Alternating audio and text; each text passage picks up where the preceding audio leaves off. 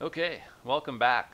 Now if you're watching this, I can only assume you're in honors because these problems that introduce a phase shift, they're only done by either honors teachers or like the meanest regular teachers in the world.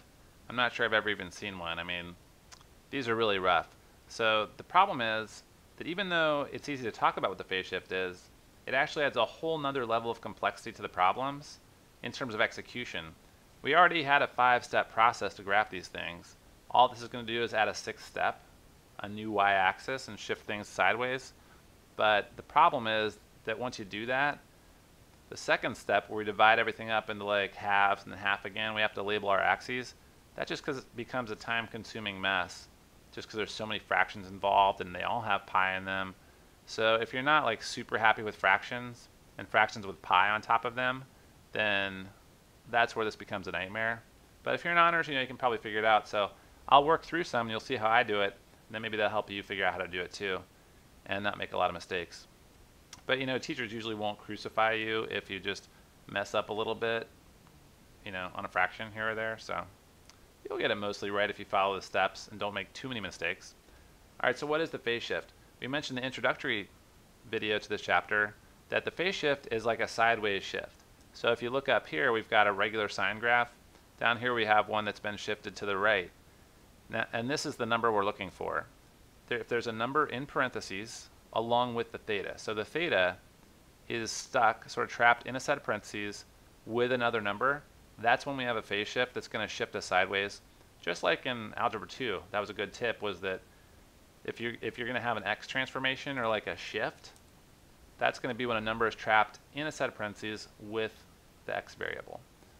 So same thing, theta gets trapped, our horizontal shift is c. So that means that this coordinate here, instead of sine starting at 0 as it usually does, it's going to start at c instead.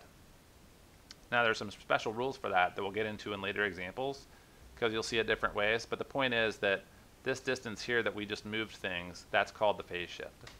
So that's what we got to really carefully figure out as one of the early steps in these problems. And I want to point out, as I will many times, a negative sign actually means a right shift. So that kind of goes back to some stuff in Algebra 2 where a negative next to the x is actually a right shift, not a left shift. It's kind of opposite what you expect, but if you get used to it, it's not too bad. All right. Basic example, here we go. So the new step we're going to add to our process is a new y-axis. So just like a vertical shift caused us to move things up or down, and we'll get to some of those later that have both that and this, the element or the step that this phase shift is going to add to our process is to put a new y-axis. So what we're going to do is we're going to figure out what our c is. It's usually pretty easy to spot. It's right here. That, in this case, it's pi over 2. And since there's a negative sign built in, that means it's a right shift to pi over 2. So what I have to do is just drop in a pi over 2. And literally, what I do is I just draw a new y-axis, and I'm going to kind of pretend that that's my y-axis from now on. All right, so now we're into the steps from the previous section, the previous video, which was come up with a new y-axis first, a new x-axis based on a vertical shift. You'll notice there is nothing out here behind the parentheses. There's like an imaginary plus 0. So we're in luck. On this one, it's a little bit simpler that we can just use the same old x-axis we've always had. All right, the next steps in our process involved finding the period length and then dividing that into fourths and labeling our axes. So this is still the same as it used to be. We're going to do 2 pi over b. Now b in this case, the number that theta is multiplied by, nothing, right? So there's an imaginary 1 there. So that's just going to be 2 pi. So I just go and draw 2 pi on the axis, right? No, can't do that, not so fast. Because what the period is that's the time it's going to take a sine to start at 0, go up, and then down, and then back to 0 again. That's 2 pi. It's 2 pi long. But I'm not starting at 0 anymore. I'm starting at pi over 2. So that means my endpoint's not going to be 2 pi. It's going to be 2 pi plus pi over 2. What's 2 pi plus pi over 2?